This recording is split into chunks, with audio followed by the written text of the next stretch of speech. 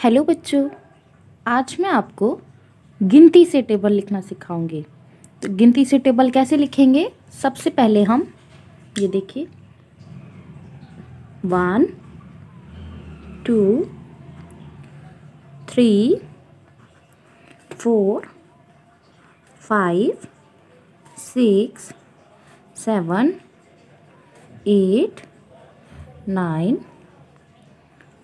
10।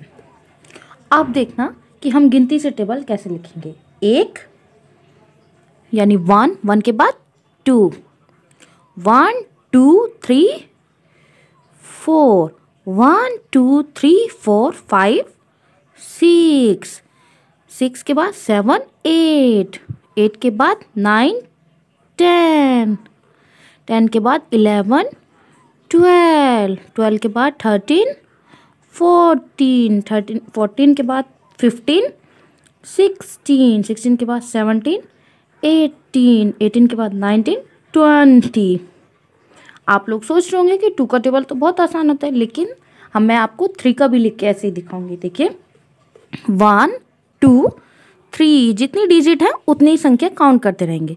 3 के बाद 4 5 6, 6 के बाद 7 8 9, 9 के बाद 10 11 12, 12 के बाद 13 14 15, 15 के बाद 16 17 18 19 20 21 22 23 24 25 26 27 28 29 30। ये देखिए, अब मैं जितने आपको टेबल बढ़ाने हैं उसी हिसाब से अब लिखते चले जाइएगा और टेबल बनते चले जाएंगे। मैं आपको 4 का भी लिख के दिखाऊंगी। 1 2 3 4 5 6 7 8 9 10 11 12 13 14 15 16 17 18 19 20 21 22 23 24 25 26 27 28 29 30 31 32 33 34 35 36 37 38 39 40।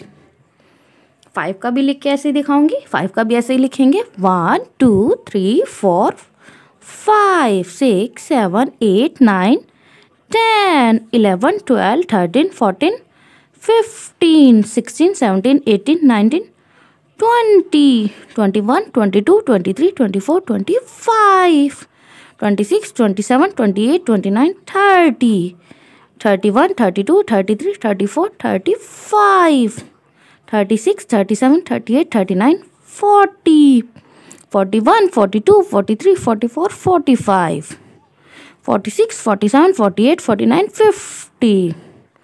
आप जितना टेबल बढ़ा सकते हैं ऐसे बढ़ाते चले जाइएगा, आपके टेबल पूरे हो जाएंगे। अगर आपको ये वीडियो पसंद आई हो तो हमारी वीडियो को लाइक करें और चैनल को सब्सक्राइब ज़रूर करिएगा। ऐसी और ट्रिक पाने के लिए हमारे चैनल को सब्सक्राइब ज़रूर करिएगा। Thank you.